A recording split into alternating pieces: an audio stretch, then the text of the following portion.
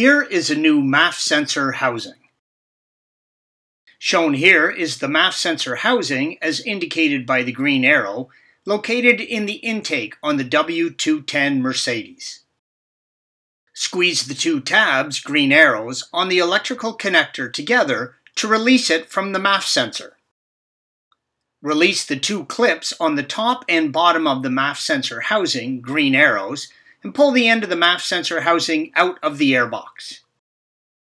Loosen the hose clamp on the other end of the MAF sensor housing to release it from the intake hose, green arrow. Pull the MAF sensor housing out of the intake hose. Shown here is the MAF sensor housing removed from the intake.